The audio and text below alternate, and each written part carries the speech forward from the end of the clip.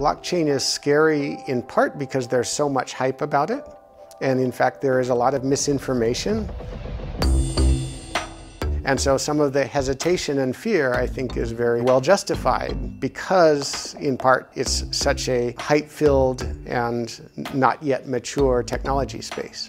So at Transform Tech, what we're going to try to do is to punch through the hype and try to reveal what the true promise of blockchain is. I want to help people understand some of the important questions to ask about blockchain technology. Some of the questions you'll want to ask will be about security, about efficiency of the solution, and about how it will fit into a business workflow. There are two forms of opportunities that blockchain presents. One is an opportunity to replace antiquated 10 or 20-year-old, often paper-based business workflows with something much more modern and efficient. The other form of opportunity is more about security, allowing multiple businesses that need to interact with each other to do so in a more secure way without having to completely trust each other.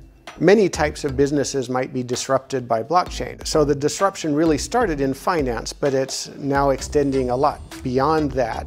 And there's a lot of potential disruption emerging in the governance space, in the utilities and retail space. There's a lot of potential for disruption in risk and insurance. If you're just looking for greater efficiency, and everybody is willing to trust one central technical party, then a conventional cloud solution might be perfectly adequate. If you want to design the system so that all the parties can check each other's work, and none of them has to fully trust the other parties, then that's where a blockchain architecture is much more essential and fundamental.